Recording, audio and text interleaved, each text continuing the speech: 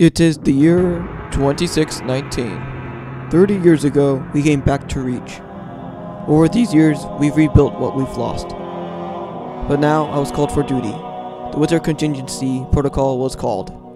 The Grunts have overwhelmed the Covenant. The elites were the last to fall to the Grunts before they came here. At first, we underestimated them, until entire platoons were eliminated. Before we knew it, they glassed and burned our cities. The Grunts wanted Reach for their new home. They tried to change the environment. Due to this, people couldn't breathe.